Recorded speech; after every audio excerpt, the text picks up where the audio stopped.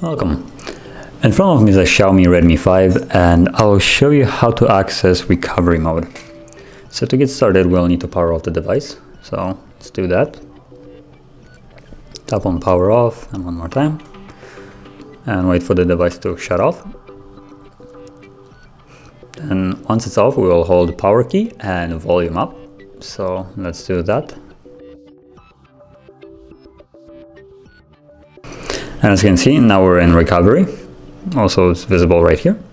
And from here, you will navigate using volume up and down, like so. And confirm whatever you select with power key. So if you would want to do a factory reset, you would basically select wipe data and confirm it with button, the power button. And one more time, wipe all data and confirm it with power button.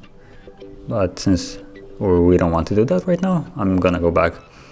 And if you want to leave the mode, you can just, as it is, select reboot and confirm it with power button. And one more time, reboot to system and confirm and wait for the device to power back on. And it will turn back on normally. If you found this video helpful, don't forget to hit like, subscribe, and thank you for watching.